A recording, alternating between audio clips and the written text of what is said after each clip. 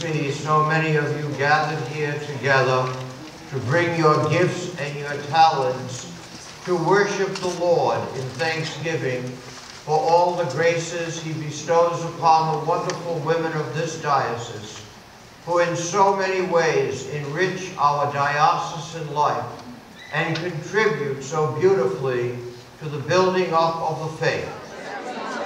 I think it's great to have Rochester come together, and it's great to meet new people and to all be at this one event.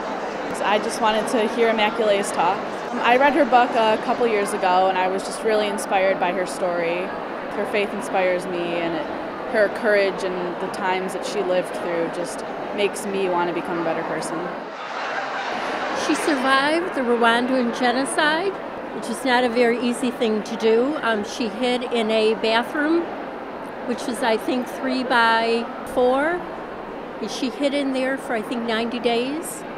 And her attackers were right outside of her window. She actually heard them calling her name, wanting her to come out so they could massacre her. You know, when the genocide happened, and it was my mom who died first, even if I couldn't think I can live without my mom, somewhere I was grateful that she was the first to go, because she did not have to face the death of her children. She did not have to hear how they killed her husband. I can only imagine the kind of death she would have had.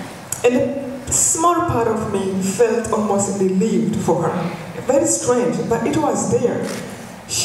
It's hard to put into words, because it's a feeling you get when you read her books. You just know that God is protecting her and the angels are surrounding her. And it's an incredible thing to know that someone has gone through so much and was really able to forgive, which is really a superhuman quality.